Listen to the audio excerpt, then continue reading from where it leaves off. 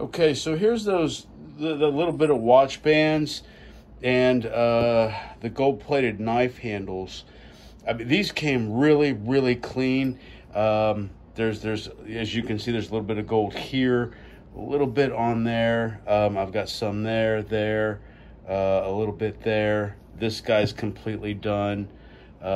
These just have a little bit left right in there. This guy just has like a thin coating on one side. This one's stripped very clean. He's just got a few places that didn't strip well, or aren't completely stripped. And I've already, diluted the solution and poured a bunch of it off. But as you can see, there's that black powder. It was hard to see when it was initially stripping, but there it is. This is that black powder. So let's. I've got a filter set up over here in a funnel. So what we'll do is just filter this off. Collect all of it into a filter.